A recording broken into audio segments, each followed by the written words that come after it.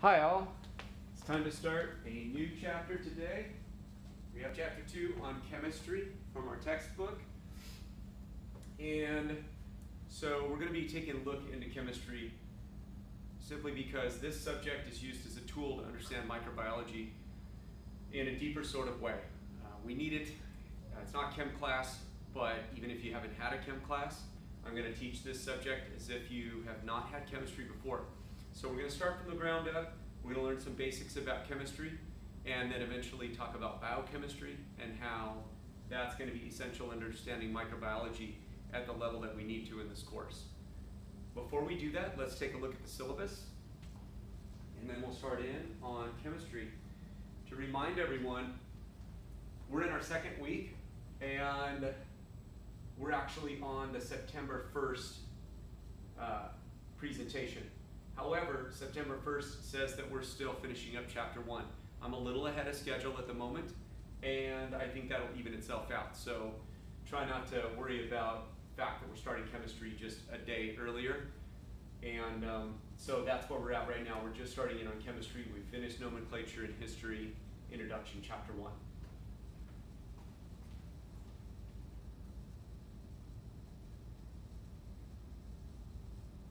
Okay, so we're all set.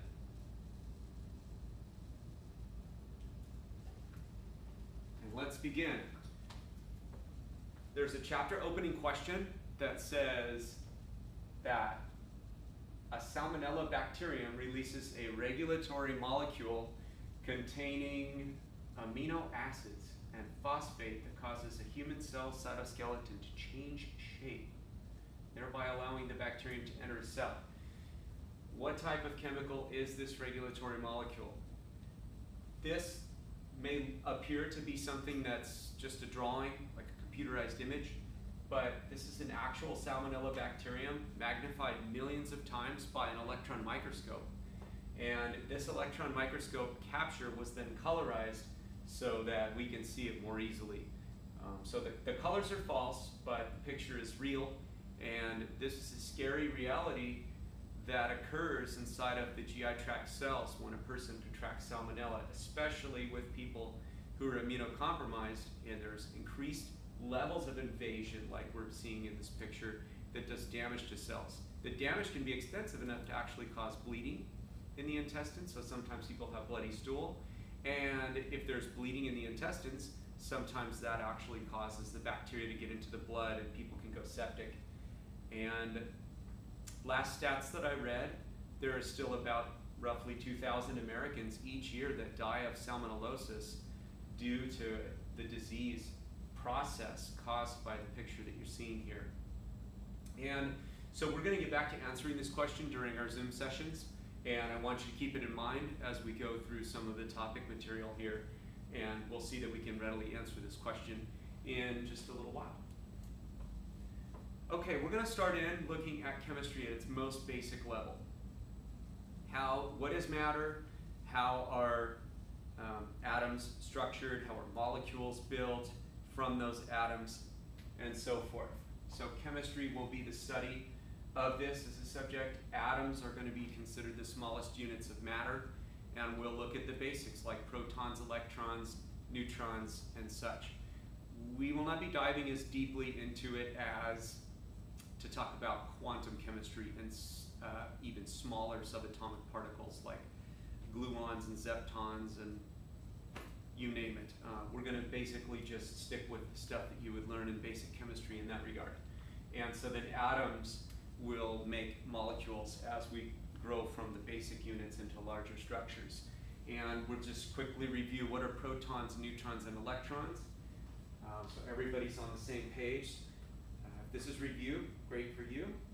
Glad to hear that. And so this part might be a little bit easier for students who have had chem. I can remember back to high school chemistry, if you had chemistry in high school. And we're going to say 3 things about each one of these subatomic particles.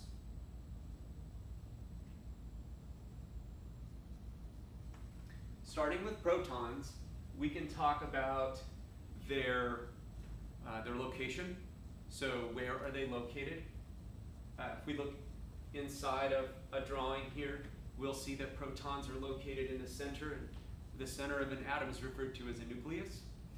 And so we have the protons in the nucleus.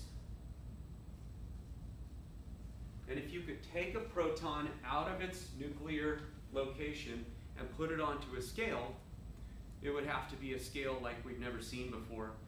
There are no scales delicate enough to measure the weight of one proton, but because we still have to think about the weight of what a proton is, it's given a weight of 1 atomic unit. Whatever that would be, it's 1 atomic unit, rather than talking about grams or some other form of unit of measurement. So they weigh 1 atomic unit. And you can abbreviate atomic units as AU.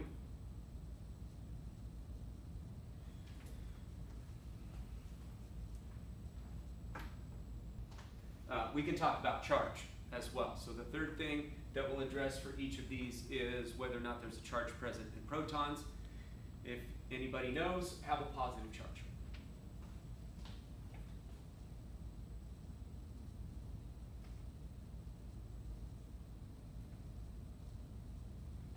Let's compare neutrons to protons. We know that when we look at this drawing of an atom, that the nucleus appears to have 2 different types of members that make up the nuclear structure. So if there are protons in here that maybe are light green, we can see that their counterparts that they combine with are the neutrons. Perhaps we'll say that's in dark green. So neutrons are also located in the nucleus.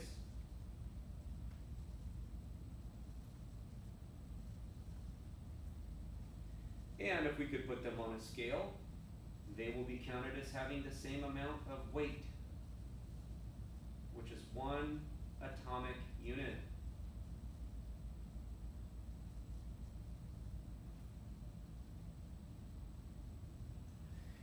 And neutrons, as their name implies, lack charge. So no positive charge, no negative charge, they are neutral. And therefore lack charge.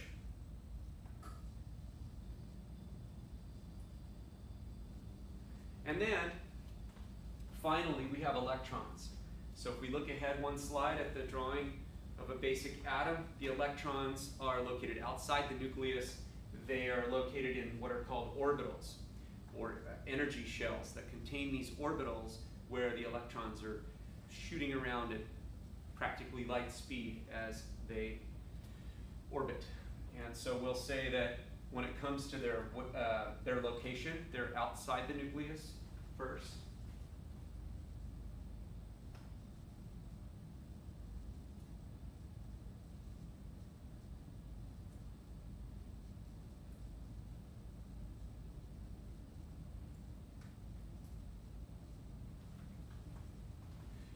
And if you could take an electron and put it on a scale, even some sort of fantasy scale where we talk about atomic units rather than actual grams, we would find out that we would observe that the electrons don't have a weight that we're going to take into account.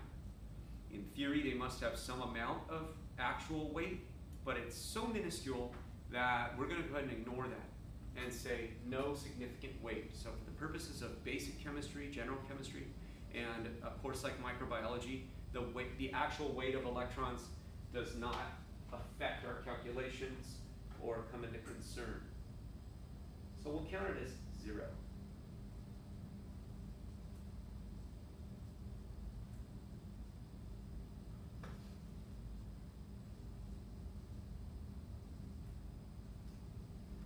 And then maybe some of you might be able to guess, or you already may have heard, if protons have a positive charge and our neutrons have no charge, the other end of the spectrum will be the electrons, which have a charge of -1. So each electron counts as 1 negative charge, just like each proton counts as a +1. These guys have negative charge, -1. Okay, moving forward, this shows us our structure of the atom, and I don't think I need to say any more about that. Let's move forward to some other definitions. Basic definitions such as atomic number. The number of protons in an atom is defined as the atomic number. It's also the number that we see on the periodic table. So we'll find a slide in our lecture here that shows the periodic table of elements. All the different types of matter or elements in the universe as we know it comes with a number. Like hydrogen, for instance, would have an atomic number of 1 because it has just 1 proton in it. So keep that in mind. The mass number, however, takes into account not only the number of protons, but the neutrons as well. So weighing those atomic units together gives us the mass number. And then we have the so-called atomic symbol. So if we were talking about hydrogen, as I was mentioning, that would have a letter H on the periodic table, just to abbreviate for hydrogen. Helium also starts with an H, but then you would have to add an E to clarify, HE for helium rather than just H for hydrogen. And then we have isotopes. Isotopes become interesting in that it's still the same type of matter, but then what might be occurring is that more neutrons are added to the element. So if you had hydrogen, which usually has only 1 proton, imagine it then if you put in a neutron. Now its weight would change. It would be a different isotope, but if it has a weight of 2, instead of just 1 for 1 proton, you add the neutron, you get 2. That would be called deuterium.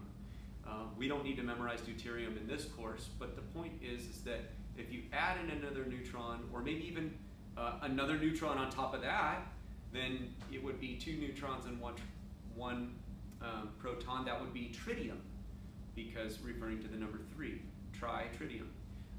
And so these are just different isotopes. Here's an example, just to make sure you understand this concept, working with oxygen. So oxygen, typically, the vast majority has a mass number of 16. So the 8 that's down here next to the letter O for oxygen refers to how many protons there are. And then if there is a mass number of 16 and you were to subtract off the protons that are referred to here as the atomic number 8, then 16 minus 8 would give you 8 neutrons left over, because we don't take into account the electrons. I'll go ahead and label this. Here is your number of protons, called the atomic number.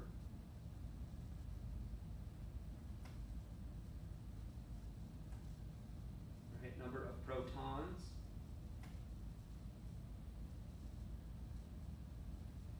And then here, the 16 is the mass number.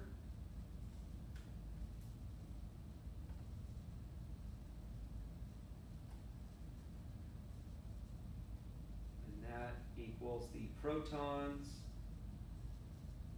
plus the neutrons.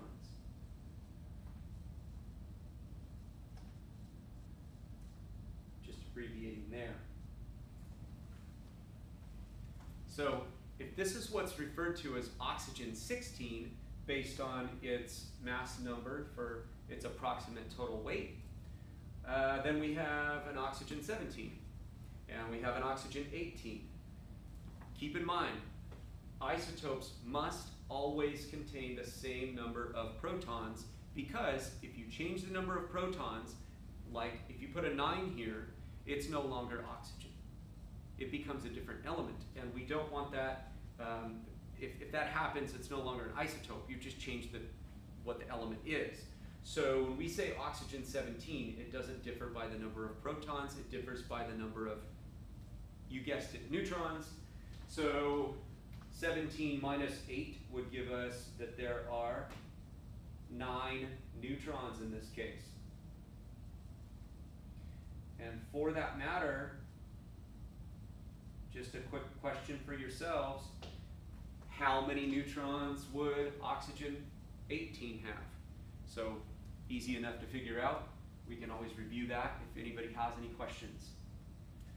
Okay, chemical elements, just understanding a few more basic rules about them.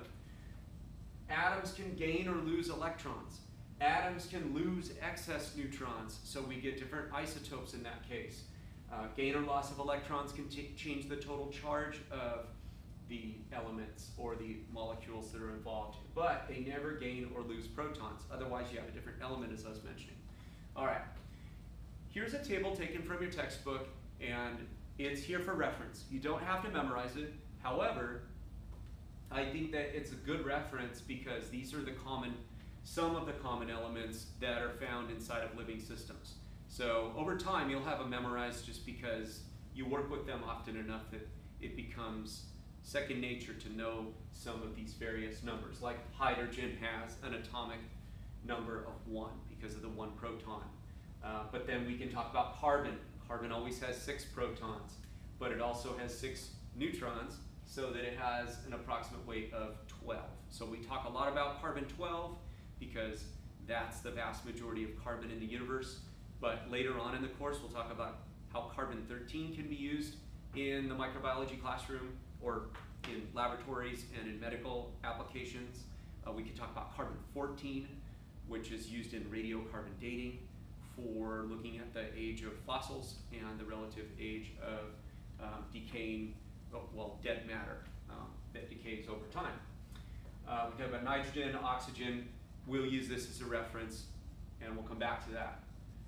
Okay, electronic configurations. So looking just a little bit more closely at how the protons, neutrons, and electrons are situated, especially the electrons themselves when it comes to energy levels.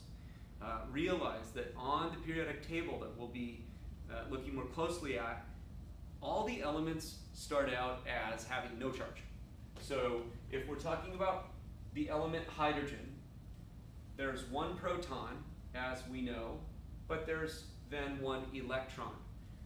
1 proton has 1 positive charge, and to balance that out, there has to be 1 electron having a -1 charge, and the 2 will then give a neutrally presented element. So the elements appear on the table, charged neutral, but in reality, when these elements are out floating around in most environments, we will see that sometimes extra electrons get gained, or sometimes they're lost, and we'll try to understand the predictions of when these electronic configurations get rearranged. And that's important so that we understand why molecules combine, or sometimes how molecules break apart. As bonds are broken or formed, these electronic configurations will change. But initially, they start out just like here with carbon as an example. Carbon has 6 protons, but let's take a closer look at these 6 corresponding electrons that have to be situated around the carbon nucleus.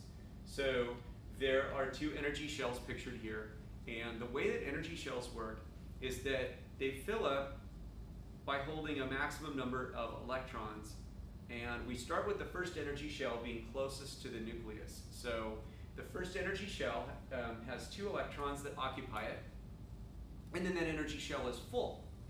So we know that with hydrogen, there's only 1 energy shell needed because it only comes with 1 electron. They can accept an extra electron, but when you start looking at larger elements like carbon, there definitely has to be more than just the first energy shell. We have 4 more electrons to go, and the way that carbon is configured initially is that the other 4 electrons that carbon has are situated in the second energy shell. When it comes to the second energy shell, the laws of physics dictate that up to 8 electrons can be packed into that second energy shell to fill it up. So we refer to this second energy shell and even the third energy shell, which has the same rule, a maximum of 8 electrons can occupy the second and third energy shells, as the so-called octet rule. So the octet rule is that 8 electrons will fill up the most commonly occupied second and third energy shells in most living molecules. The abundance of elements, besides simple things like hydrogen, usually have at least a second or even a third energy shell, and up to 8 electrons can fill those shells.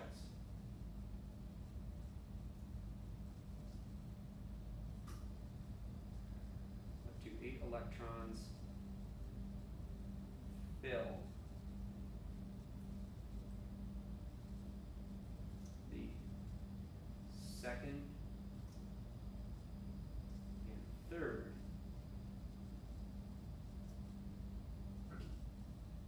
energy shells.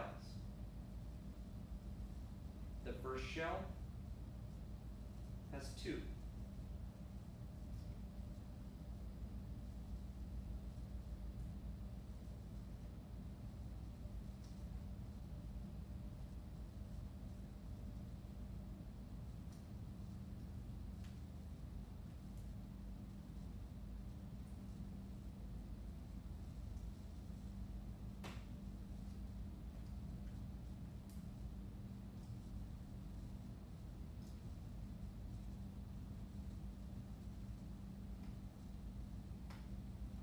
I'll write that note about the octet rule. You'll hear it mentioned by your chemistry teachers as well.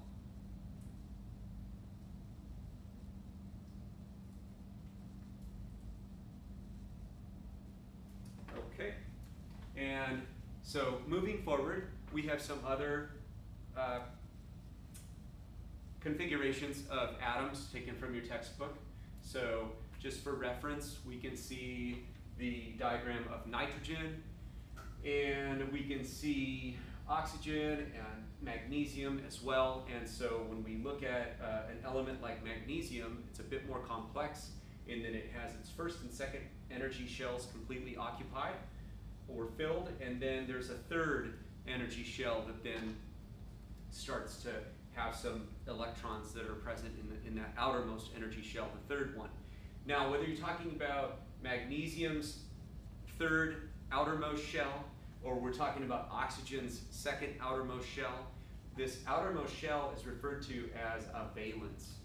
And so a valence is the number of, it's the outermost shell, but we can also talk about the valence as being how many electrons are missing or are extra in that shell, based mostly on the octet rule if we're talking about second and third energy shells.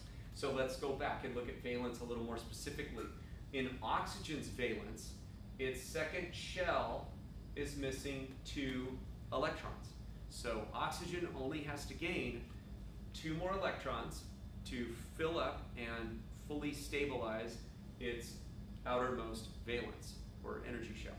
And so we can say that oxygen has a valence of -2. It needs to gain 2 electrons in order to meet its needs to fill its valence or meet the octet rule. We can say that magnesium has a valence of +2. It has 2 extra electrons that it would most likely seek to get rid of.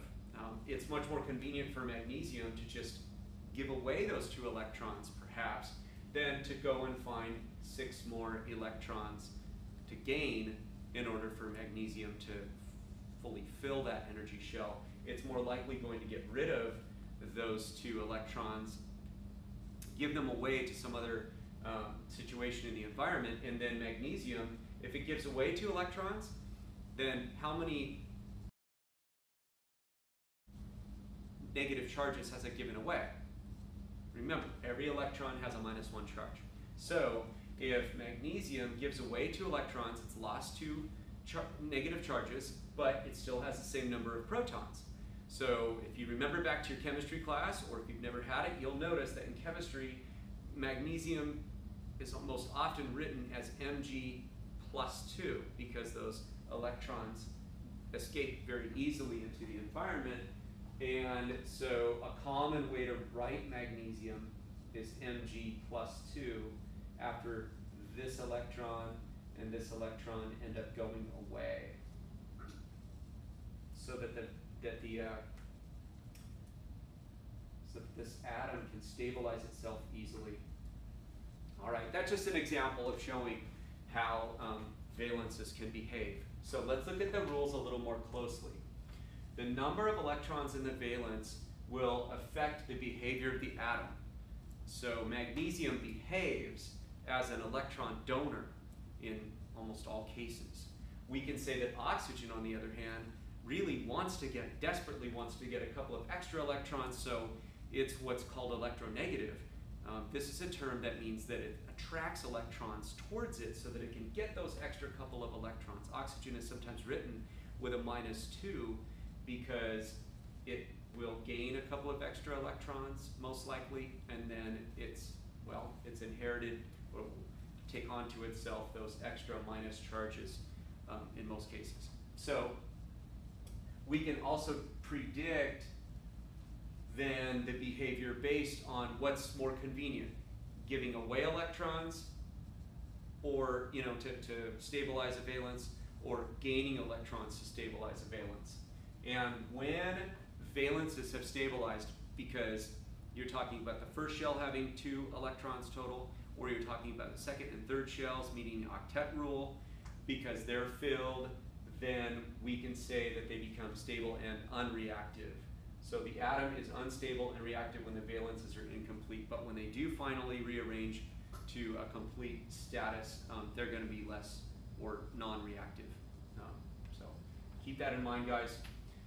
That's as far as we're going to need to go with energy shells. We're not going to worry about a 4th or 5th or any energy shells in that category or beyond. Not for this class. So we'll take it, we'll leave it there. Now when we talk about chemical bonds, we're talking about a rearrangement of those energy shells or electronic configuration. So atoms join through these rearrangements of valence electrons. We can say that they can either gain, lose, or share electrons depending on the types of bonds that form. And we're going to go over all 3 types of chemical bonds based on these events where electrons are gained, lost, or shared. So let's let's first look at ionic bonds. So we're going to take this in order. Ionic refers to ions, and so an ion has to be understood as an atom that has a charge, or a molecule that has a charge. So whenever you see a charge, like a minus sign, could be -1, -2, -3, etc., or a plus sign, +1, +2, +3, and beyond, those positive or negative charge denotations, they refer to an ion, all right? So what we need to understand about ions is that the opposite charges attract. So negative and positive charges will want to join with one another. And the reverse of that would be that like charges will repel. So if you have 2 positive charges, they're going to repel each other. Like negative charges, same thing, they're going to repel each other, but opposite charges attract. And so let's take a look. This is the classic. Everybody knows, if they take chemistry at any level, the beginnings, that table salt is most commonly present as sea salt, table salt. This is sodium chloride as an example then of an ionic bond forming. And what happens is that if you look at the periodic table, you see that sodium is on the far left of the periodic table with the number 11. The number 11 refers to the number of protons that makes sodium sodium, but then those 11 positive charges on the periodic table has to be neutral as it's presented. We'll then have 11 minus charges to balance it out. So how would 11 electrons be rearranged around sodium? We have the first 2 in the first energy shell. Then the second energy shell is full with meeting the octet rule. So 2 plus 8, that's 10. And then there's just 1 more electron and it's just sitting there alone in the third energy shell, called it valence. And so sodium's valence is that valence electron is going to want to just leave so that sodium can stabilize itself. And if sodium loses that negatively charged electron, it now lost a minus charge. And if it loses a minus charge but still has all of its protons that makes it sodium, then it's going to have an extra proton And so sodium will be written as a +1 at that point. So you'll see sodium written Na+. Na, by the way, is strange. We'd think like maybe S for sodium, but we already use S for sulfur. And so instead of naming sodium an English name, I believe it's Latin. Na stands for natrium. Natrium is just Latin for salt, for sodium. And so sodium is written Na+, and then let's look at chlorine. Chlorine has an atomic number of 17. So it has 17 protons, and therefore it comes initially with 17 negatively charged electrons. So when we look at that, we have 2 in the center, 8 in the second energy shell, so there's 10, and then 7 left over. It's 1 electron short of meeting its octet rule in its third outer shell, which is its valence. And so it just needs 1 lone electron, and nothing's usually more convenient than if it can run into a sodium that has an electron that it can just say, thank you very much. I'm now going to meet my octet rule in the third energy shell. And so chlorine is then referred to as chloride. The chloride ion is always written Cl- because it has that extra electron, so it's stable, and it has 1 more electron than it does protons, so 18 electrons and 17 protons. And there you have it. So when we get this negatively charged chloride ion, and it's in an environment near a positively charged sodium ion, these 2 things together will make sodium chloride. So we get, this would form what's called an ionic bond. Ionic bonds are pretty strong in some sense, but then when you put them into water, surprisingly, however strong they are, they can start to dissolve, right? We see salt dissolve when we put it into water, and so we'll see that ionic bonds have a strength about them, but that strength can break down fairly easily when we consider water-containing environments like we see inside of living systems. Okay, so speaking of sodium and chloride or other similar salts breaking down, living systems use those ions, and we specifically refer to those ions as so-called electrolytes. You may have heard this term, even in everyday life.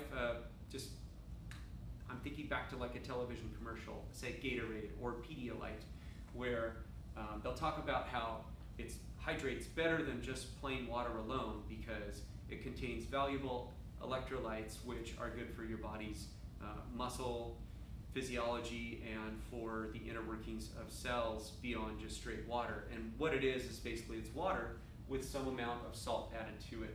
And the salt is dissolved in there, and we say that those salts act as electrolytes. So let's put a little working definition here for electrolytes. Electrolytes are ions usually from salt, various salts. Doesn't have to just be sodium chloride, but there are various salts, as we'll learn that we'll learn about, that participate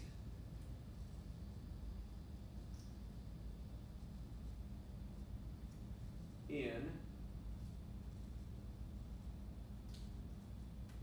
biochemical reactions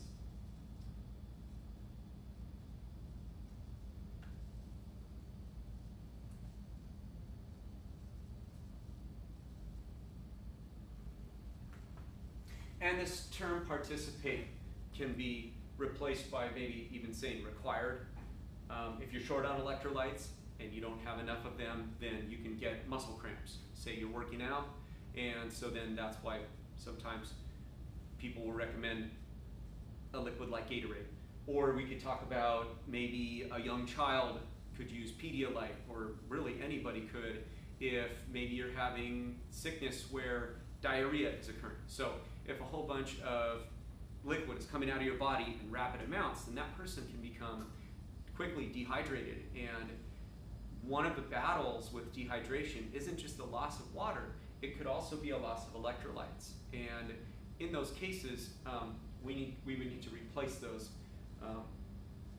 as we can, so that the person can maintain a good balance. And so electrolytes are a part of this subject here of understanding where they come from ionic compounds.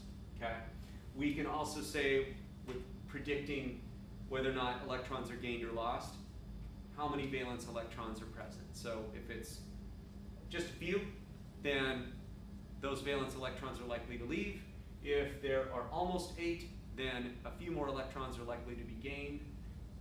And then that way the octet rule can be met and stabilization can occur.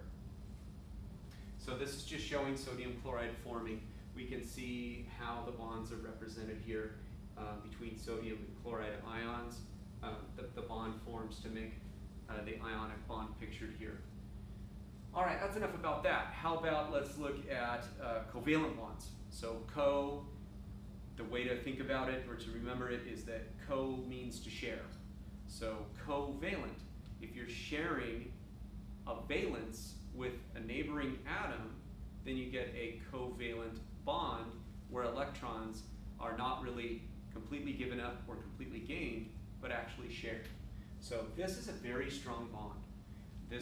We're going to consider the covalent bond to be the strongest of all of the bonds that are described. And that's because when electrons are shared, neither atom wants to give up those electrons that they share, and it's very difficult to break that apart when compared to other bond types. So hydrogen and hydrogen, when that gas has a whole bunch of itself all neighboring, what happens is it's written as H2. And maybe you've seen that before if you've had some chemistry, is that we usually write hydrogen as H2. And that's because it wants to pair up. Oxygen does the same thing, where it's written O2. And that's because oxygen, remember we were talking about the 2 valence electrons that are missing. They can share with one another. And this is showing a single covalent bond where it's written H-H. Anytime you see the little line between 2 atoms or 2 molecules, it's written with a dash, and if it's a solid dash, that's notation for representing a covalent bond. If you were talking about oxygen, for instance, the O2 molecule has 2 double bonds in between it. So we could look at it as 2 solid dashes, O2, for example. So you can have single covalent bonds, like H2. You can have double covalent bonds, like O2. You can even have triple covalent bonds. To my knowledge, there is no quadruple covalent bond, no quad covalent bond, but you can have triple covalent bonds, and every time you add a covalent bond, you can get a stronger structure. In living systems, we don't really see triple covalent bonds, but we do see a lot of single and double covalent bonds. And so double is stronger than single, and you can, it's pretty intuitive to see that. We can talk about how it doesn't always have to be atoms that are alike. So H2 and O2 are the same kind of atoms combining, but we can talk about differing atoms. So carbon, for instance, if you remember back a few slides, it has 6 valence electrons, and I'm sorry, not 6, 4 valence electrons, 6 electrons total, but 1, 2, 3, 4. In order to get the octet rule met, it could gain 4 more electrons. And one of the easiest ways to do that is to to share with hydrogens. And so if one carbon combines with 4 hydrogens, which have their little lone electron that they can take on and share, then we get a molecule of CH4 known as methane gas. So that's natural gas. We talk about natural gas, whether it comes out of the earth or it comes out when animals pass gas.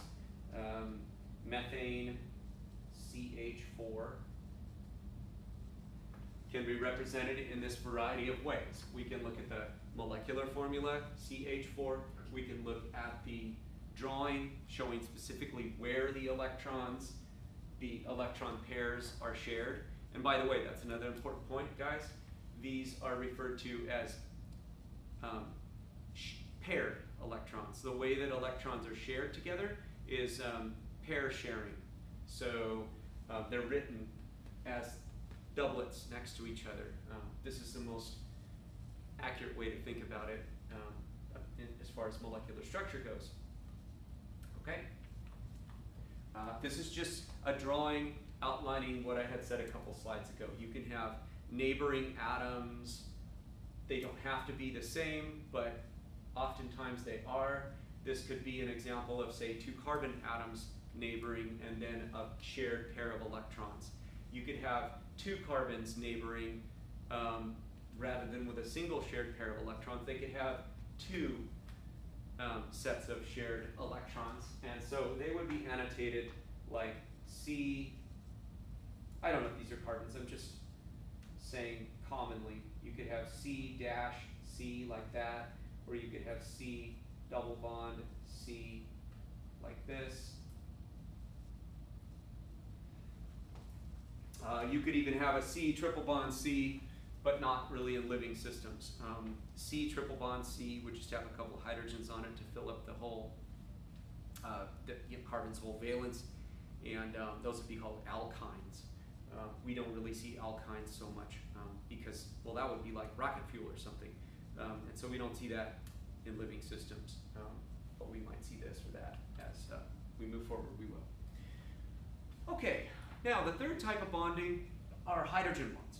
And so let's compare how hydrogen bonds are different than ionic and covalent bonds. Hydrogen bonds are actually the weakest type of bonding. So we say they have a weak attraction in this bonding relationship, and hydrogen bonds are formed when hydrogens, as you would guess, have to be involved. So we can look at these positively charged hydrogens that are in this drawing. Now, these are molecules of water. Let me label that. I'll put that down here, or just somewhere here. Where can I write this? This is water. Here, I'll label it here. Molecules of water. And we know water has the molecular formula that's well known as H2O. So here's one water molecule, H2O, and you can probably figure out then by knowing H2O that there's one red circle here that has to be the H, and then, I'm sorry, I just messed that up. You have to excuse me, I'm sorry. Okay, so this is not H, this is the oxygen. There's one oxygen, but then we have these two silver spheres that represent the hydrogen. So H2 and then O. And one molecule of water will stick to other molecules of water through hydrogen bonding weak attractions. And the reason that this happens is because water is referred to accurately as a polar molecule. So when we look at H2O, there's a polarity about it. Not because we write H2O plus or H2O minus. There are no actual like overall net charges with water, but when we look at water's structure, we can say that there are what are called partial charges. So the hydrogens that are situated here, they're sharing electrons with oxygen, but look at how large oxygen is.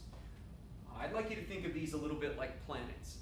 If oxygen is very large, like a giant planet, then we could say oxygen has a lot of pull, like say gravity. This is not a proper description, it's more of an analogy, but if oxygen had a gravity about it, all right, the proper term is electronegativity. It's the ability of oxygen to pull electrons towards itself. And that pull, like gravity, will be able to draw the electrons more powerfully towards itself. And hydrogens are smaller by comparison, and they're weaker. So they share their electron that they have on offer with oxygen, but oxygen is pulling it with more force. If it was a tug of war, oxygen is giant and it has much more ability to pull the electrons. And so what happens is there's still a proton in here that makes up hydrogen's structure as well. And that proton, if you recall, has which charge? A plus charge. So we can talk about how this hydrogen also has a proton that gives some positive charge, and these are hanging out a little bit on the periphery, and the electrons that hydrogen has are being pulled in more tightly towards oxygen because of oxygen's electronegativity. So we get what are called partial positive charge characters on this region of an H2O molecule. Look at how it's uneven, by the way. It goes down to one side. It looks like an upside down Mickey Mouse. The face of Mickey Mouse, or the head of Mickey Mouse here, you could say the chin is here and the ears are here. These have partial positive charges. And they're annotated with what looks like a number 8 with part of it missing, or an S with an extra bit of a tail. So here we have this symbol, here we have this symbol, and actually we have this symbol up here as well. Let me define that. This, almost like a number 8, equals partial charge.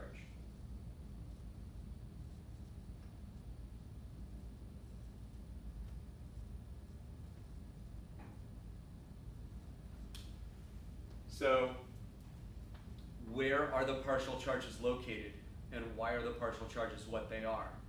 I described that hydrogen has partial positive charge because the electrons are being pulled in so tightly. But up here, we can talk about pairs of electrons that are unshared. They're just sitting on oxygen's valence, so they're the outermost electrons, and they exist in pairs on the other side here. So we can see a couple of unshared pairs of electrons existing here, and we can see another unshared pair of electrons existing here. And recall that electrons have a negative charge, so you have a whole lot of electronegative charge character, partial charge character as it's referred to, sitting on this side of water. And then the other ones, these arrows, you can actually fill in some electrons there as shared pairs. So we can say there's an electron here and another electron, say here, and an electron here and another one here. So we're still talking about H2O being very stable, and that it meets the octet rule, 1, 2, 3, 4, 5, 6, 7, 8. And those valence electrons are very stable, but they're not distributed evenly throughout water's molecular structure. All right, and so this is really important because remember, opposite charges attract. So if we have one water molecule situated like this, where the ears of the Mickey Mouse head are positively charged floating this way, they can be attracted to the chin area here that has electrons that are unshared, and so then we get this water molecule sticking here to that one. And because there are two areas with unshared pairs of electrons, then you're going to get a couple of water molecules that are sticking in that direction on that region of this central water molecule in this drawing. We can see the opposite going on here, where the ears that have the partial positive charge are going to be attracted to other neighboring water molecules connected like that. And so when we look at hydrogen bonding within water, we can see that up to 4 hydrogen bonds could form around a single water molecule. And so this brings up really interesting properties about how water behaves. And so there'll be more on that in some other slides coming. Realize that when we talk about hydrogen bonding possibilities, hydrogen always has to be involved. That's why it's called a hydrogen bond. But then, what is the hydrogen bonding to? So hydrogen is always going to be the source of the electropositive partial charges. Where, I was going to say electropositive, just positive partial charges, okay? And it's those partial positive charges need to be attracted to some sort of overall partial negative charge, and that's usually going to come from either oxygen or nitrogen in various living systems and biochemical situations. So realize that either nitrogen or oxygen could be involved in causing hydrogen bonds to form. Another really common example, if you've had some general chemistry, would be that hydrogen bonding can occur in a solution like ammonia. Ammonia has a solution of one nitrogen bonded to 3 hydrogens, NH3. And so NH3 ammonia can hydrogen bond. You can even have hydrogen bonding when you mix in water into that, or you can just have pure water like we're seeing here. Okay, so here are some facts additionally to add to your understanding that you need to memorize about hydrogen bonding. So let's take a look. We can say hydrogen bonds may form within the same molecule or between molecules. Now, to clarify, we are not seeing hydrogen bonding forming within a single molecule here. H2O is too simple for that to happen. Please realize these dotted lines, they denote the hydrogen bond. So those are actual hydrogen bonds, but they're not between the same molecules of water. These are differing molecules of water that make up the hydrogen bonding relationships pictured here. This single H2O molecule has, it is not showing a hydrogen bond in this picture. What we're seeing here is that H2O is held together by covalent bonds. These particular electron pairs that are shared here, remember pair sharing, that's covalent. So this is a very strong covalent bonding relationship. It's very difficult, it takes a lot of energy to break apart water. To break H2O up is not the same thing. We're not seeing H2O forming or breaking in these pictures. We're just seeing that the covalent bonds hold together water, but then the covalently bonded H2O water molecules can then be hydrogen bonding to one another. So keep that in mind. We can also say that hydrogen bonding, these particular areas are easily broken apart by temperature or maybe changes in pH. And we can say that hydrogen bonding is not only important in how water molecules behave, but also amino acid structure and how amino acids, which are the building blocks of proteins, will start to assemble in such a way that we get functional proteins as well as nucleic acids. So we're going to learn about DNA and RNA more extensively, and we'll see that hydrogen bonding plays a really important role, a vital role in how these things are built so that we are what we are. And that's then referring to the three-dimensional shape. So why do water molecules have a certain property of wanting to bead up in their three-dimensional shape? Why does water expand when it turns into ice? And that has to do with three-dimensional shape, all associated with hydrogen bonding. The same can be true of how proteins are three-dimensionally globular, and nucleic acids. They're not just flat. The hydrogen bonding is a great influence on three-dimensional shape. Okay. So just furthermore, a moment ago I was talking on this last slide about how water expands when it turns into ice, and the reason has to do with the hydrogen bonding being locked into place. So when you've probably heard about snowflakes, little crystals of ice that have incredible geometry in such a way that when you look through a microscope, or if you've ever seen an individual little ice crystal, it can be beautiful. And those particular geometrical structures come from the hydrogen bond angles being locked into a crystalline shape. So ice crystallizes, and it's due to the fact that the hydrogen bonds are now fixed. Interestingly, that causes ice to expand because they take up more space when they're locked into place. When we see hydrogen bonds breaking and forming in a liquid structure, then water ends up taking actually less space. So unlike most solids, usually solids are more dense than their liquid or gas counterparts, water has a different set of rules, and it's due to this hydrogen bonding capacity. These water molecules will slip and slide around one another. The hydrogen bonds can absorb a whole lot of energy, so water does not easily heat up or cool down because hydrogen bonds are able to absorb a lot of that or release a lot of that energy without having water change temperature as easily maybe as other liquids. When water finally does break all of its hydrogen bonds, it becomes a gas. So just like when you've seen water boil on a stove, you have to turn the fire on for a very long time, but once you add enough energy, you finally see the bubbling occurring, you're witnessing this molecularly. So the picture would be that the individual water molecules are escaping after they've broken away from all hydrogen bonding activity. And of course, if you cool down moist air, then condensation can occur and the hydrogen bonding will reform and liquid water droplets will reoccur. So it's all temperature dependent.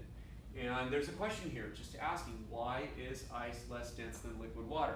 This can be a little bit of a discussion, just recapping what I said here. So review this slide and then we'll talk about it and write down the concise answer, just kind of recapping what I said. Furthermore, we can talk about how hydrogen bonding influences so-called capillary action. Capillary action is a phenomenon that we notice when, if you were to take like a drinking straw, or even smaller, a very narrow, almost like even narrower than a sippy straw, just a little straw-like tube, and the narrower that straw or tube, the more that you'll see water creep up the length of it, just defying gravity. It's really kind of fascinating when you look at capillary action. And when we compare the capillary action where the water can go up quite far in a narrow tube, how is that different than when compared to, say, a wider tube or straw, where we see only a little bit of water creep coming up the sides here. So this little area where the water creeps up has a U-shaped curvature to it, and you would see it here as well, just not quite as pronounced. And what this is called is the meniscus. And so when we're in laboratory, we always measure to the bottom of the meniscus when we're measuring liquids.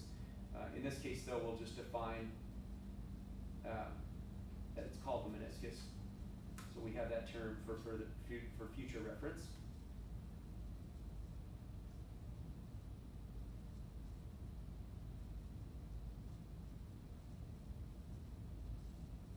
And there's a meniscus in both cases. There would be possibly a little meniscus here as well, even if it's not as easily seen.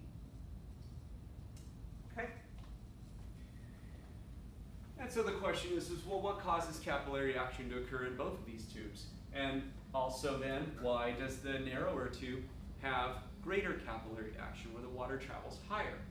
Now you can guess that it has something to do with hydrogen bonding, as the slide is labeled, but I'd like to talk about that. And this is another one of these things where we can do a quick little bit of thinking and thought discussion together during our class Zoom.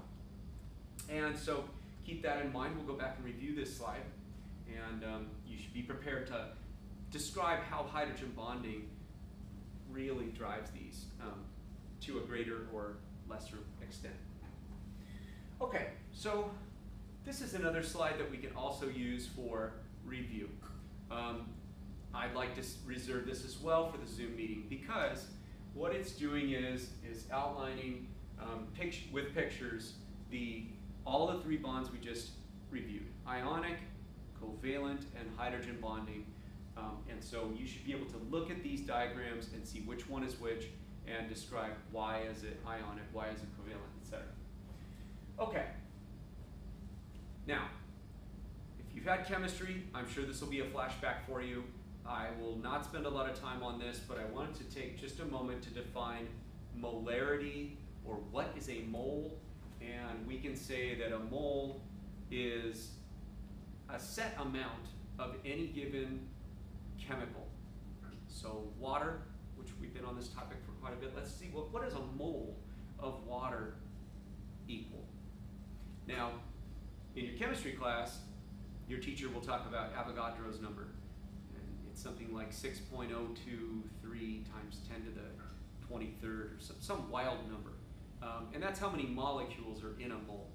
But we don't ever have to make those calculations in a microbiology setting. But we should be able to have an awareness. Always keep in mind, what is the molecular weight? And what do we mean by a mole? Which mole is connected to this idea of molecular weight. So H2O has that molecular formula. Hydrogen has atomic units of 1. So if it's H2O, then you have hydrogen having 2 protons. So that's a total of 2 times the 1 atomic unit of weight for each proton. So we get 2 from that. And then oxygen is, I would say the most common form of oxygen is called oxygen 16 because it has 8 protons and 8 neutrons. And so oxygen gets a total value of 16 atomic units. And together, if we add up all of that, we get 18. So we say that if you took a scale, and in this case we can actually measure it, 1 mole of water can be weighed out on a scale equal to 18 grams. So that is a physical amount that we could see and measure conveniently. And so when we talk about molecular weight, it's pretty nice because you can measure moles of a substance that you can hold and work with in the laboratory that are very precise, and it directly corresponds to weight. So that's a nice clean way to understand. And we can also then understand molecular weight as we compare moles of one thing to another by just taking these molecular formulas and looking at the number of grams. That's as far as I want to take that, but keep in mind when we talk, if I say something has a high molecular weight or a heavy molecular weight, then it's going to be a very complex molecular formula that when you add up all the atoms or elements, it's going to be huge. It could have a massive number of grams, as opposed to water, which is a fairly simple molecule and therefore has a small molecular weight.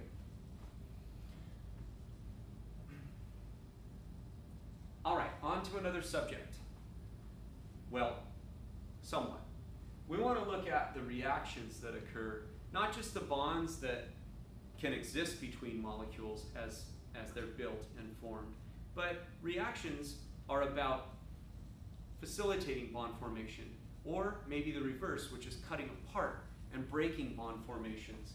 And so this is in an effort that all living systems have to utilize in order to gain and absorb energy, or break those bonds perhaps and release energy, like when we eat food and we break it apart and we digest it, we get the energy out of that food, but then we build ourselves back up.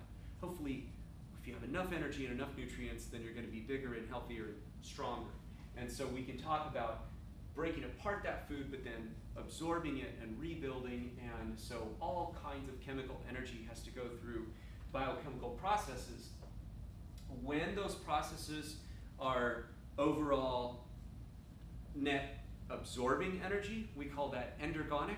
So endergonic is energy that's input as opposed to exergonic, where then we're seeing an overall net release of energy.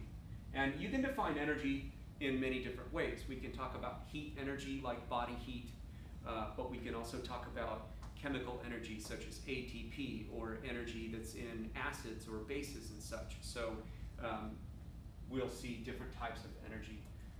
At this point, we're just talking about it in general.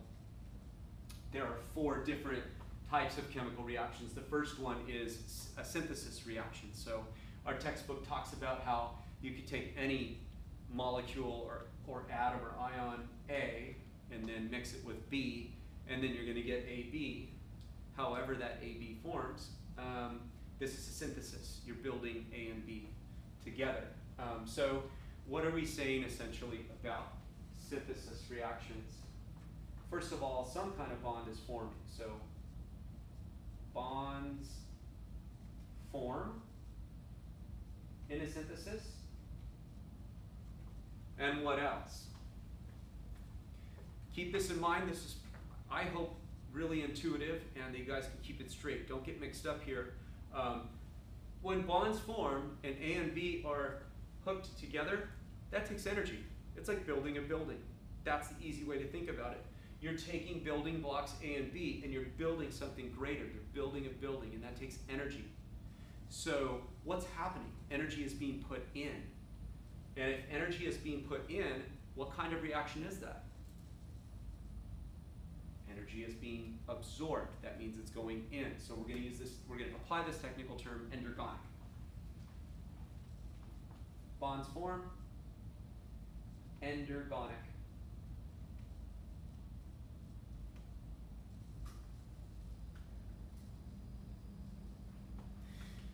Another technical term that you should keep in mind during this learning is anabolism.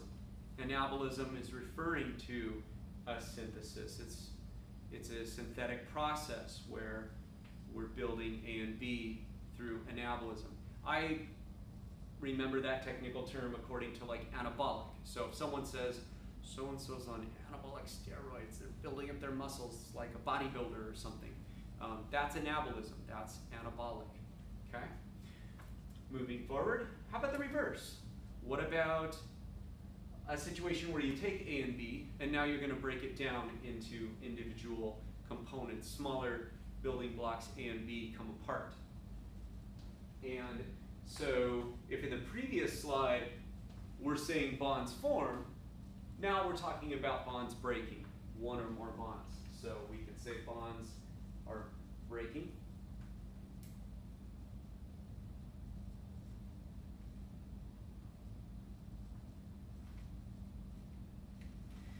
And so this is the reverse. Also, instead of saying endergonic, we can, by the same opposite reasoning here, say that when you break a bond, but you think of like a stick of dynamite, pow, right? There was all this energy, you light it up, it blows up, and a lot of energy is released explosively. When you break bonds A and B, it's usually because your body is trying to gain energy by breaking something down to keep going. Maybe you're burning some fat, and when you break that fat, those fat molecules, those lipid molecules, then you're going to get little fatty acids that can be broken down further, and those would be like the little molecules that we see here. So we call that an exergonic event. It allows you to keep going when you don't have excess. Very important to understand this process is essential. Every day we go through this where we eat food, and if you have more than enough, you're building things up, you're building muscle, you're storing energy, maybe you're making some fat. But then in times of need, when you don't have enough food, you don't just drop dead, your body will switch over to an exergonic, fat-burning catabolism. That's the other key term. The opposite of anabolism is catabolism. So that's a breakdown, decomposition type reaction. Catabolism may not be as easy to relate. Like I said, anabolic steroids relates to anabolism. Catabolism, I might think of like, if you said a catastrophic event, right? Everything gets blown up. That would be an example, is bomb hits, energy is released, that's catabolic. Maybe that's a good analogy. Anyhow, if it helps you to remember. And then next we have exchange reactions. And this is actually a combo. So most often, living systems are doing a bit of both at the same time. So you can have a synthesis and a decomposition joining together, and you get a rearrangement of matter. And it's not just a joining, but it's actually breaking one thing apart, breaking something else apart, and then doing a switcheroo. And so we call this exchange reactions. Synthesis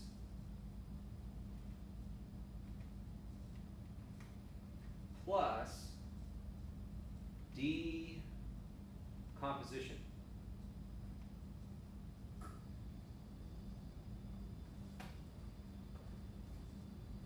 How is this a synthesis and a decomposition? So these are fairly simple molecules. This is called sodium hydroxide, and sodium hydroxide can be mixed with HCl, which is hydrochloric acid. If you've had general chemistry, these are the strongest acids and bases. You can take a solution of this and a solution of that, and as strong as they are, this is like stomach acid. It'll burn you right away. Or sodium hydroxide, that can dissolve almost like any part of your body. Over time, you'd have nothing left with these things because they're just so strong on their own. But surprisingly, when you measure or or when you put together, say, an equal amount of hydrochloric acid and sodium hydroxide, they rapidly decompose. You might get a lot of fireworks and bubbling and such, but then what you're left with is harmless water, so that's neutral and friendly, and then sodium chloride.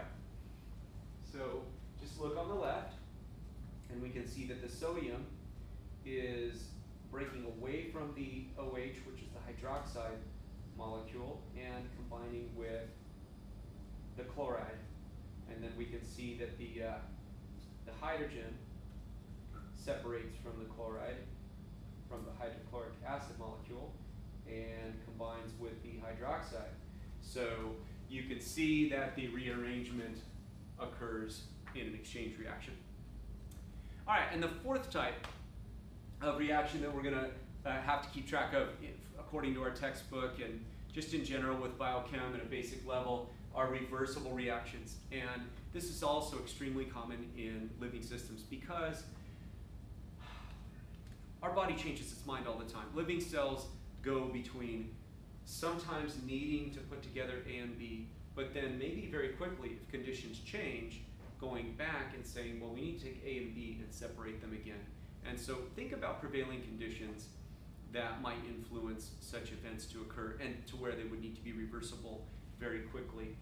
So it says here in this diagram, if A and B are combined, it's when there's excess water. So if you have plenty of water and you're hydrated, maybe that facilitates a process where you can make some progress in your body at the cellular level. However, what about under conditions of extreme heat? You could see how these would be opposing to one another. If it's really hot, you're probably losing water. If you stay hot for long enough, you may lose enough water to become dehydrated. And at that point, you don't want to your body's not going to just shut down and die. Your body is going to dig deep.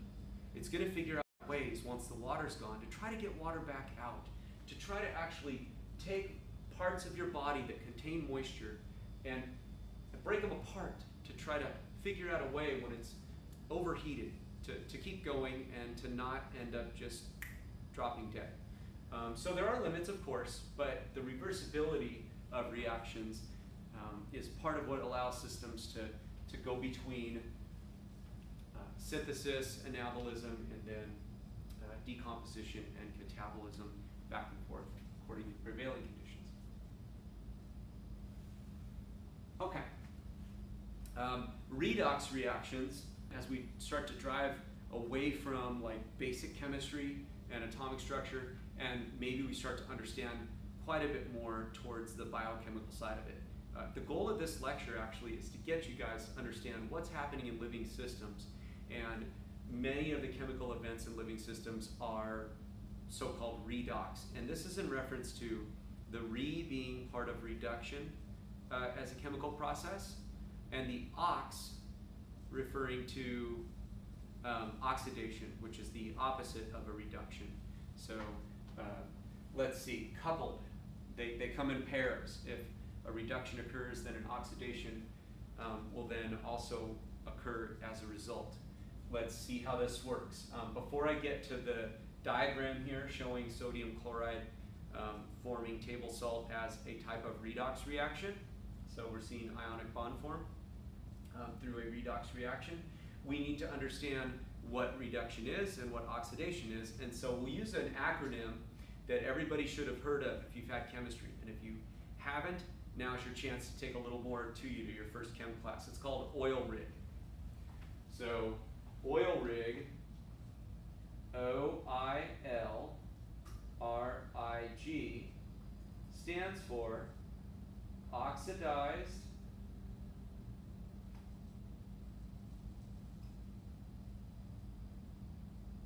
or depends on how you want to put it. I'll say oxidation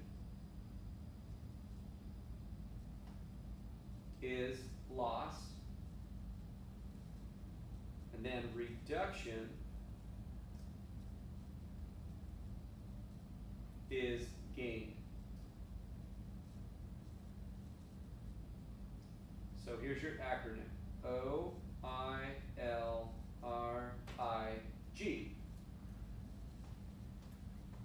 What is lost? What is gained? Let's look at the pictures for just a moment. You can see what's going on with the diagrams. If you recall from earlier in the lecture, sodium has an atomic number of 11. So it has 11 protons that are positively charged. The 11 electrons that it comes with are situated according to the energy shells. 2 in the first, 8 in the second, so that's 10. Those energy shells are fine. You've got the octet rule met in here, but then you've got that one extra 11th lone electron that's going to want to escape so that sodium can stabilize itself. When sodium loses that extra electron to stabilize itself, what is it doing? So it says oil rig, oxidation is lost, reduction is gained. So sodium is losing an electron, therefore we're saying sodium undergoes an oxidation. We can say the sodium is in an oxidized state in this particular diagram once the chemical reaction occurs, once the electron is lost. So sodium is oxidized. And matter is not created, neither created nor destroyed. We're just simply saying that that electron went somewhere. In this case, the picture shows that chlorine conveniently can gain that one extra electron that it needs to meet its outermost valence requirements with the octet rule. So it has 17 electrons. It desperately wants to get that extra electron to make the magic number 8. And so when it does, by gaining the electron from sodium, we can say reduction is gained. So therefore, the chloride ion is reduced.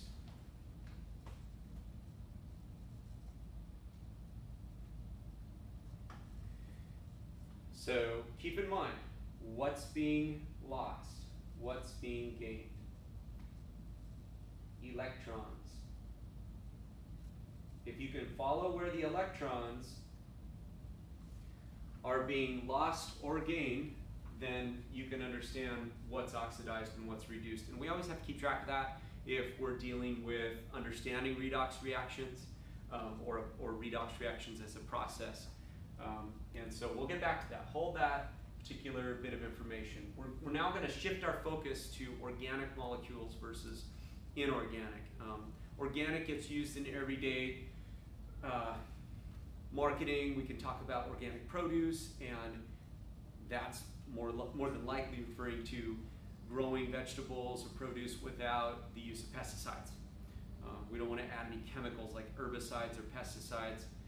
If we can avoid those, it's probably better on human health. No one knows exactly what pesticides or herbicides may do. The fear is cancer or some other bad result that can happen physiologically. But we're going to actually do a simpler version of what organic means. It's a technical definition, but basically we can just say that the technicality is organic compounds qualify as organic, at least in the microlab, as having both carbon and hydrogen to qualify. Now, if a compound is inorganic, we can say it doesn't contain both carbon and hydrogen. This definition from your book says typically lacks carbon. An example of an inorganic compound then would be something like H2O, right? So H2O, it has hydrogen, but there's no carbon there, and so very much that's an inorganic compound. An example of organic compounds, methane would be like a prime example, right? Natural gas, it has both carbon and 4 hydrogens, and so therefore that would be organic. Must contain, and I'll underline the word both, that's key, carbon and hydrogen. All right, so we've defined organic and inorganic compounds by this simple requirement. Speaking of water being inorganic, a few more words about water. I want you guys to understand this close-up version, copied and pasted from an earlier slide, about the polarity of water. I've already talked about the partial negative and positive charges, but it's important to remember that water as an inorganic compound is arguably the most not only the most abundant, but one of the most important molecules in every living cell. We can say that the human body by weight is about 2/3 water. And that's for a fully grown human adult. If you start talking about like a newborn baby, you probably have heard the numbers go up beyond 70% or greater, so maybe closer to 3/4 water. And that's true. When a baby is born, generally it's kind of in a perfect condition in terms of hydration. And as we mature, our organs hold less water, and we all have to work to maintain our hydration, but we'll give them a little bit lower approximation of how much we weigh just due to water weight alone. And so water, due to its polarity, its partial positive and negative charges, also acts as an excellent solvent. The partial positive and negative charges are going to be attracted then to other partial, or maybe other positive or negative charges, partial or otherwise, that are in the environment that water can then attach itself to and start to break apart. So an example would be salt. So I was mentioning that if you take some salt and you have those crystals of salt and you stir them into a beaker of water or a glass of water, you're going to find that the salt starts to disappear. So why is that? And if you've never studied this before, it's kind of fascinating. I like this particular figure. It explains that if this is your crystal of salt that has this cubical sort of crystalline structure, the dark green spheres that are here are going to be separated by water's negative charge. Sodium, which is the dark green, has a positive charge. All the little negatively charged chin areas of like a Mickey Mouse head that water has are going to attack.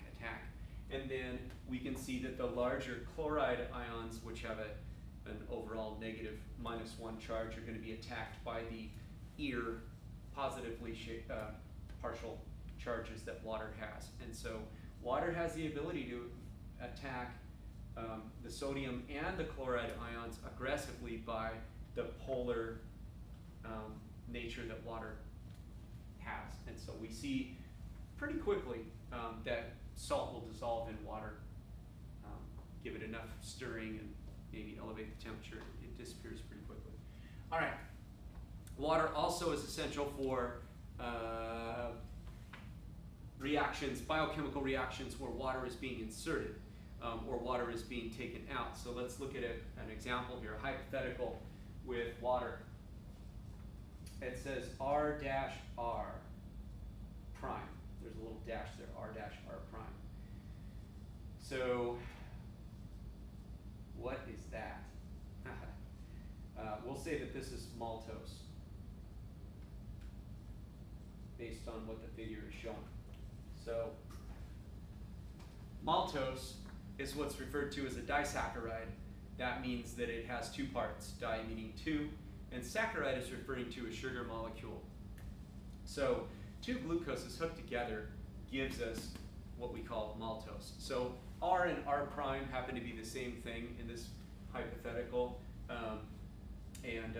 On this equation, water participates by the H2O breaking apart so that the H and the OH are separated and they get attached to R and R prime differently. So R gets the hydroxide OH, and then this R prime ends up receiving an H from the H2O, but yet what comes out, interestingly, is glucose. And that might be a surprising fact because you're attaching different parts of water.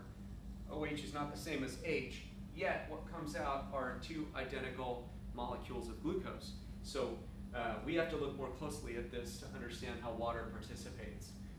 We're going to look at this with respect to the molecular formula here. So you're going to hear me say this many times in both lab and lecture, that the molecular formula for glucose is C6H12O6.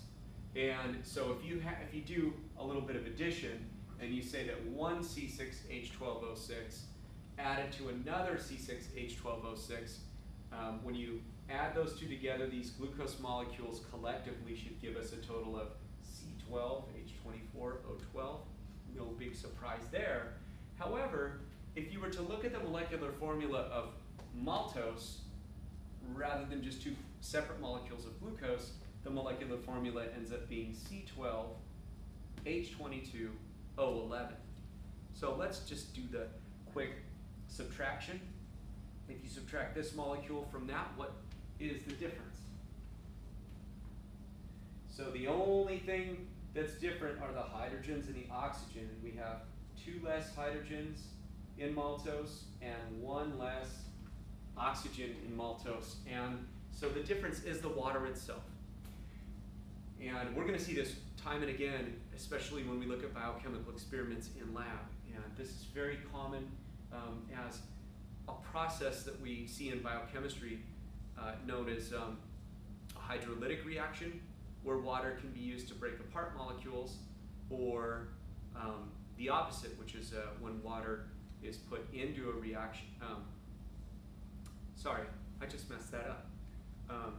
Water can come out of a reaction, like in the case of joining 2 glucose molecules, and that's a synthesis where condensation occurs. Water actually comes out. Just like condensation, you see water appearing out of an environment, but then water can come back in to a reaction to break this apart. We'll see slides on it, okay, about hydrolysis versus a synthesis with water. Now, we also need to understand pH, guys. Basic chemistry comes into play, especially every day in laboratory. What is an acid? What is a salt? What is an acid? What is a base? What is a salt? So we'll look at these one at a time, and we'll start with acids. If you're not familiar with what pH means, we can say that pH could be thought of as the power of hydrogen. So that P can be thought of as power. It actually means negative log, as we'll see in a couple of slides. But that's mathematically when you're calculating it. Otherwise, let's just think of it, it's still accurate in a sense to say power of hydrogen. And the pH is a numerical scale with calculations ranging from 0 being the strongest for acidic solutions, because any number that's less than 7, and the further away from 7 you go, below 7, the stronger the acid. And then on the other hand, if you have a number that's greater than 7, we're going to see that that's a base. So a very common type of acid, by example, would be hydrochloric acid. So HCl, when you dissolve it into water, the hydrogen and the chloride will separate from one another, and you get these ionic atoms, ions floating around. And what happens is whenever hydrogens are released, that defines an acid. Okay, acids are substances that release hydrogen into solution. Okay, and think about pH as power of hydrogen.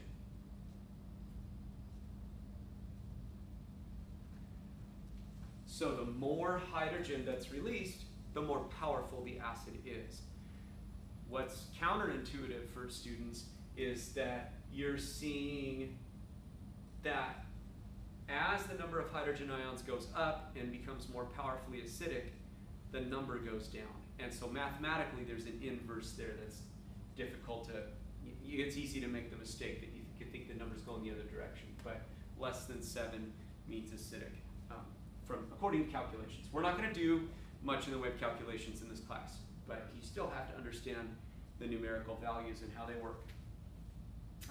Substances, on the other hand, that can release hydroxide ions, OH minus in solution, are considered bases. Notice there's no hydrogen ion in this picture. What we're focusing in on are the opposite part of water, which is the OH minus. You can have an H plus, as when H2O breaks apart, but then the other part of it is the OH minus.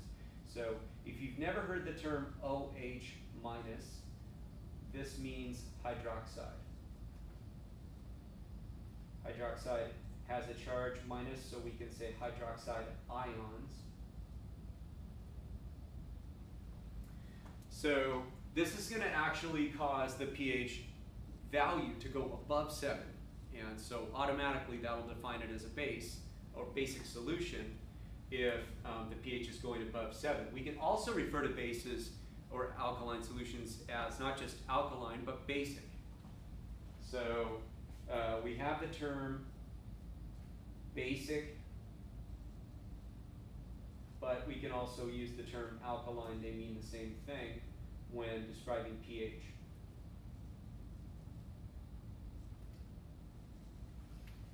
Okay, so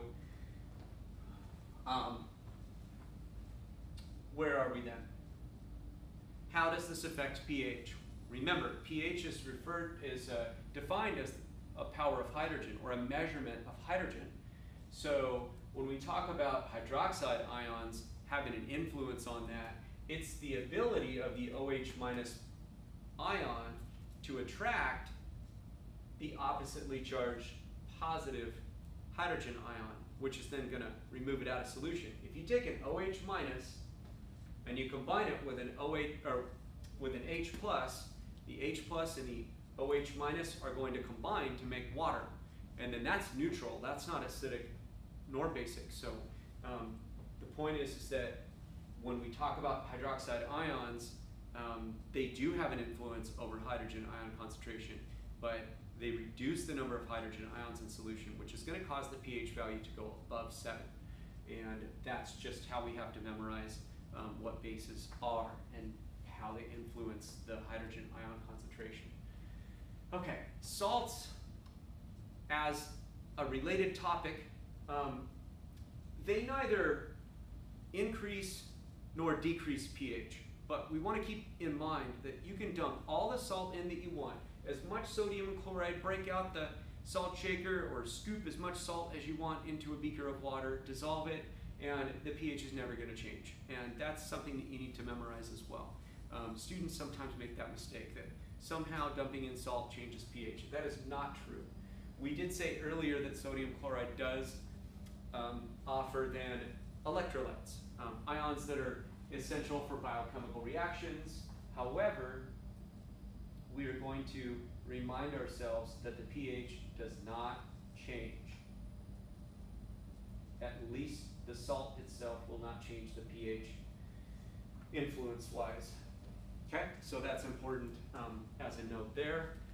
See, we don't see any hydrogen ions, we don't see any hydroxide ions, therefore no change in the pH. Okay, the last slide that we're going to cover today is just to make sure that we have sort of on record the facts about pH. So let's look at these bullet points and call it a day. pH, we said power of hydrogen. Technically speaking, the little p in physics and chemistry lab actually stands for the negative log function, and that's why we have this opposite numerical value, where the greater the value, the less, the fewer hydrogen ions. And so really, the more acidic, the lower the value. And so we're taking the negative log of the hydrogen ion concentration. And by the way, brackets around whatever you're talking about in chem lab, that's shorthand for concentration. So if I put brackets around something, like say X, what that means is concentration of X. So whatever's inside the brackets, you're talking about the concentration of that item. So brackets around this, concentration of hydrogen ions, and if you take the negative log of that value, you have the numerical pH value. And the pH value is on a scale of 0 to 14. So 7 is neutral, that's right in the middle of 7 and 14, but anything above or below that, you start to get into acidic or basic ranges. And it should be kept in mind that the vast majority of organisms really start to suffer or can experience damage if the pH is too low or too high. So there's a narrow band at which most organisms can thrive or perhaps even just survive, and those values are usually between 6.5 and 8.5. We can tolerate typically a little more alkalinity, but not too much acidity. This is true of most organisms. So we say most organisms are what are called neutrophiles. Most organisms are neurophiles. Neutro meaning neutral, and then phile is a suffix that means loving. So neutral, loving organisms. And if you're wondering why, we're going to get more back to that. We're going to talk about how there are organisms that are called acidophiles, and there are organisms that are called alkalophiles, where they can live well below or well above the pHs that are defined here. And in that case, that's a different subject. We have to know a lot more about proteins and amino acid structure and how pH can influence that. So we'll get back to that topic, but those are the basics. And this is a scale that so when the time comes and we're discussing our chemistry lecture, we'll work on trying to fill in some of the common items that you might see that are either considered acidic or basic. Just to start it off, I'll go ahead and label 7 right in the middle. So let's say that, let's say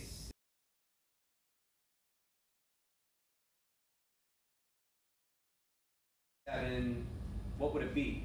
We could say 0, 1, 2, 3, 4, 5, 6, 7. All right, there we go. I think we have room for all the numbers here then. 7 will be right here as neutral. Okay. So this is where we're going to stop, and we'll fill this in together. We're going to talk about common items, both bodily fluids as well as chemicals that we meet, foods and such that we encounter in our daily lives, and where they land on the scale.